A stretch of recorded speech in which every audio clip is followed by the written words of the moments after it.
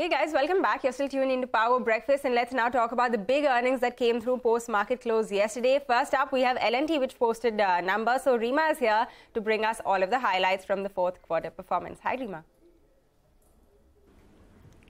Hi. So in one line, weak margins but very strong order inflows.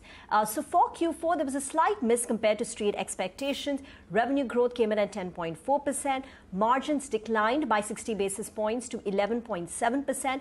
The street was anticipating flat margins, so there was a margin miss, and that led to a miss on the company's profitability as well. So Q4 slightly lower than expectations, but the miss was on margins, and that's the reason why the company also missed its FY23 margin guidance. So that was a miss. That said, the order inflows and the order book is quite strong. The order inflows in Q4 were more than 76,000 crore rupees, and their order book is touching 4 lakh crore mark. So on the order side, things are strong. FY24 guidance is also seen fairly healthy. Revenue growth seen at 12 to 15%. Order inflow guidance of 10 to 12%. The company is also guiding for a core EBITDA margin improvement of about 40 to 50 basis points, and they also have indicated that they have a solid new pipeline.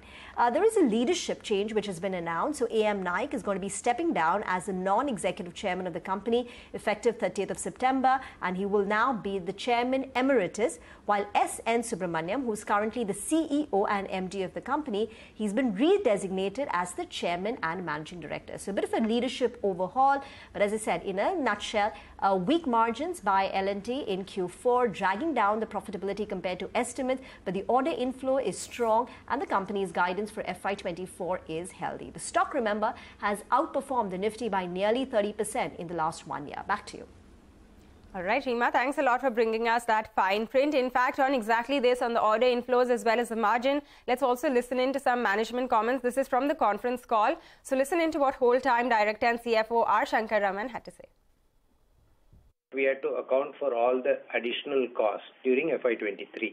And consequently, the margins have turned out to be 8.6% as compared to the 9.3% of the previous year. And looking at the way the projects are lined up, it appears that we could see 10 to 12% improvement in order intake, a fresh order intake in FY24.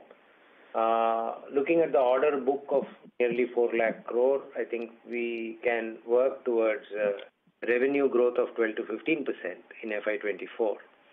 And as I mentioned just a little while ago, we will work to improve the margin profile from the 8.6% levels of FY23 to somewhere around 9% for FY24.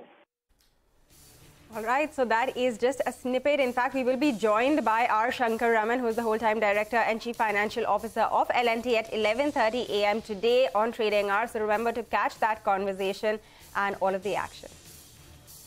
The other